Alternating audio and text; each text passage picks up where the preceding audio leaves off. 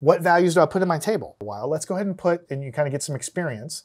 But the bottom line is I know there's a vertical asymptote at 1, so I want some points on the left and some points on the right of there.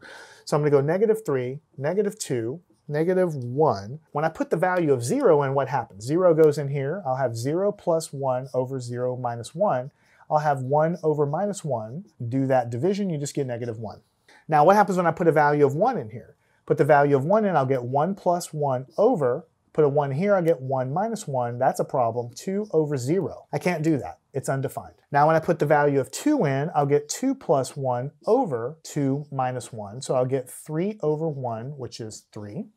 Let me speed up a little bit. So I've created a table. I know I have a vertical asymptote. I know I have a horizontal asymptote. I know the graph is going to cross the x-axis here at x is equal to -1. And now I've created a table to go ahead and try to graph it. Learn anything at mathandscience.com.